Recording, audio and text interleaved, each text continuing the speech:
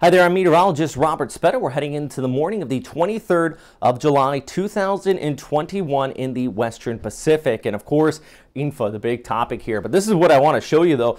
Some dry air entrainment continuing to filter in from this storm. So you're not really seeing the impact so much in the Taiwan just yet because of the dry air that is also wrapping around, making that eye extra large, actually kind of like a bowling ball here on satellite imagery. And with that said, that means we're kind of steadied off at a weak Cat 2, strong Cat 1 type of a storm. Another thing I want to show you before we get into kind of the forecast here is that banding wrapping in around. This is something talking about for about the last week now, is that banding that's going to be wrapping in behind us with the monsoonal flow and impacting Okinawa Honto. Been seeing some decent tropical storm strength conditions out there all week. Prolonged wind event because of how slow this is going. Almost stationary at this time, and that inflow coming in behind it. Winds estimated in the center of circulation 157, gusting to 195 kilometers per hour. There's a look at those rain bands, but I want to be blunt with you. As far as destruction or damage in these islands, I know first glance, if you're not used to this area, you're looking at the radar imagery and you're probably thinking, whoa, they're going to get it. The infrastructure out here is built for it. It's building codes, but not only that, let's say you build a wooden building with not reinforced, it will blow away in the matter of a few years. Just a few years ago, we actually had Cat 4, Cat 5 type winds out here.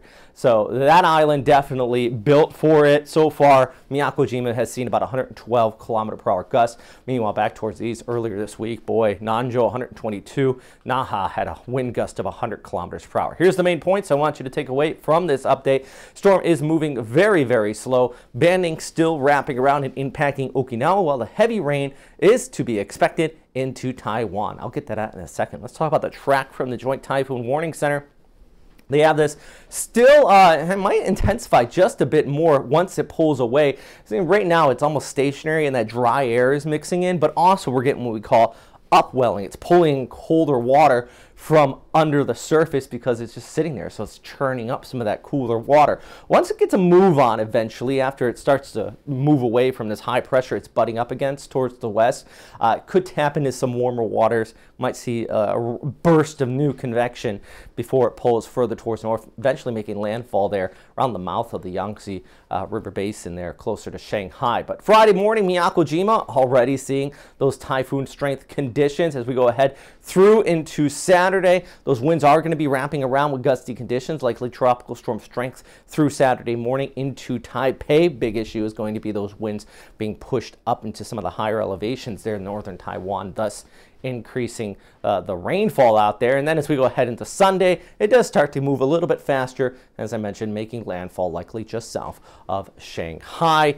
By that point, finally, the winds will start to back off for those of you across Okinawa and the Amami Islands, and eventually back there towards the southwest and the Ishigaki and Miyako, but that's not until the end of the weekend. Ensembles, I know you guys like the spaghetti models, pretty much agrees with that forecast. And there's a look at that rainfall. Oh my goodness, Yangtze River Basin, they don't need any more rain out here, by the way. It was further towards the west where we had that serious flooding earlier this week, but still, look at that, 800 millimeters being picked up by this model.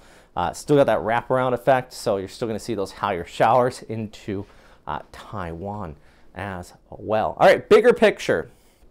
All right, Kampaka, pretty much gone. Still, look at all that convection, though, all that moisture inflow, creating problems across western Luzon. And plus, we have another invest area. I'll make a separate video on this guy, because this is going to be interesting as far as the Olympics are concerned out here as well. Nice photo sent in, by the way, from Taiwan. All right, so there's that moisture inflow wrapping in around. Just a quick discussion here on that influence there for western Luzon, where you still have that Habagat advisory in place that includes over towards Manila. I do think that's going to stay in place throughout the weekend into early next week with those scattered showers, so do not underestimate these floods out here. No, red rainfall warnings have been issued across a few areas there on the west coast. I'll make another video on that tomorrow, more detail, but I really want to emphasize In-fa out here right now, since that is kind of the driving force of all the weather across our area.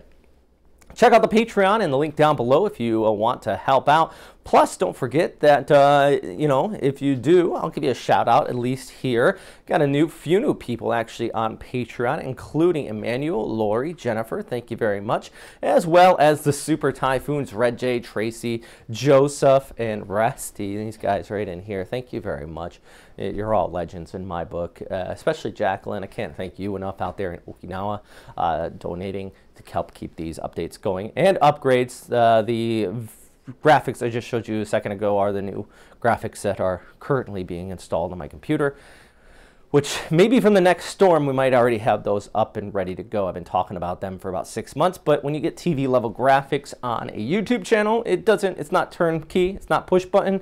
It takes a minute. It takes a minute to get everything together, get everybody together, and get everything working. So I appreciate all the support from you guys, also all the feedback. And whenever you comment and stuff like that, you know, it helps feed the algorithm. So I truly appreciate that too. As always, thanks for watching and stay